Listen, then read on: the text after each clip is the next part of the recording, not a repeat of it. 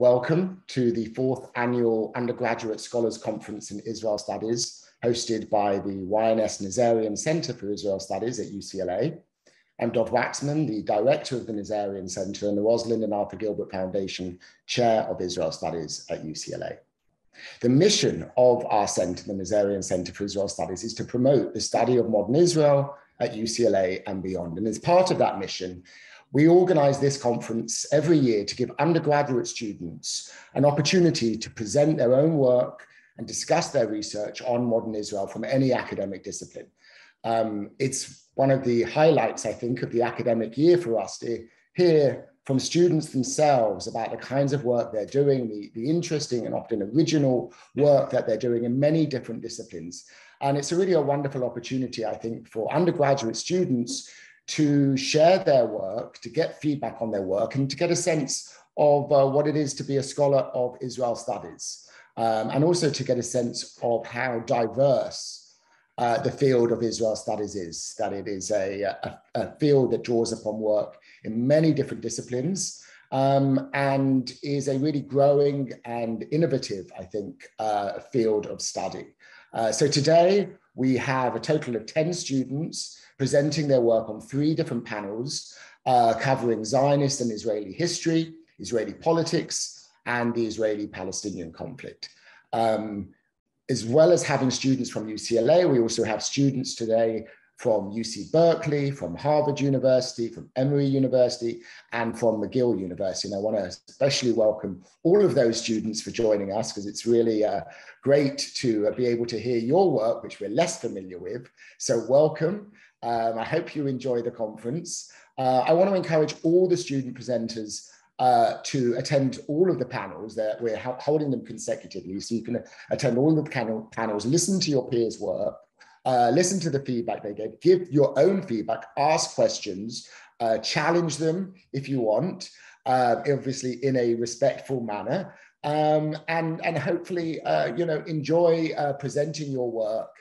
Which is really, as I said, having read the papers, it's really fantastic work, and you should all be very proud of it. So our first panel is going to get underway in just a few minutes. So I want to give you all a little break before the panel gets underway.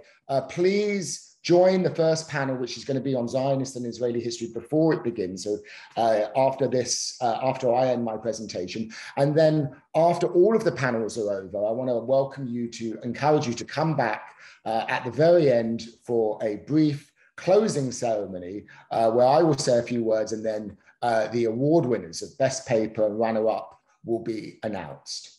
Okay, so enjoy the conference. Good luck. Please try and keep your presentations to no more than 10 minutes. I hope you enjoy it, and I look forward to hearing all of your presentations, and I'll see you all in just a couple of minutes.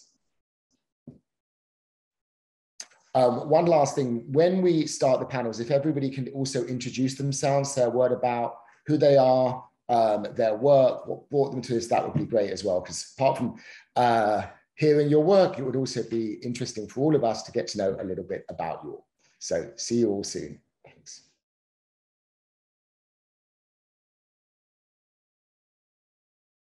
Okay, welcome back, everybody. Thank you for staying with us. I know we're slightly over time, so I'm going to try to be as brief as possible, although being a professor, that's always difficult.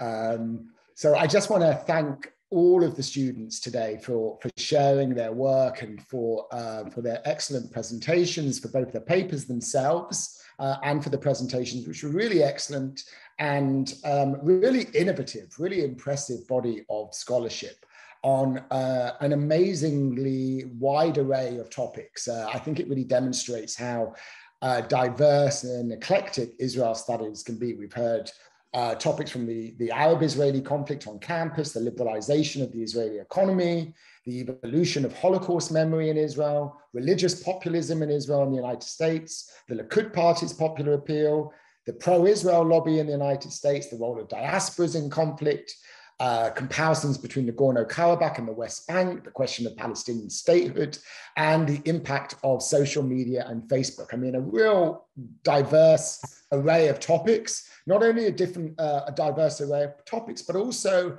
the students employed a variety of different approaches. So we had some that were very historical, drawing extensively on primary sources, others that really drew on theories and were more theoretical in orientation, and others that were more comparative in orientation and really drawing upon comparisons, particularly the comparison between Israel and Armenia and between the conflicts between in Nagorno-Karabakh and the West Bank. So I think it really, what we've heard really demonstrates, I think, how diverse and varied a field of Israel studies is one of the reasons why I enjoy being in the field of Israel studies, because, you can be exposed to so many different disciplines: sociology, history, political science, even maybe computer science.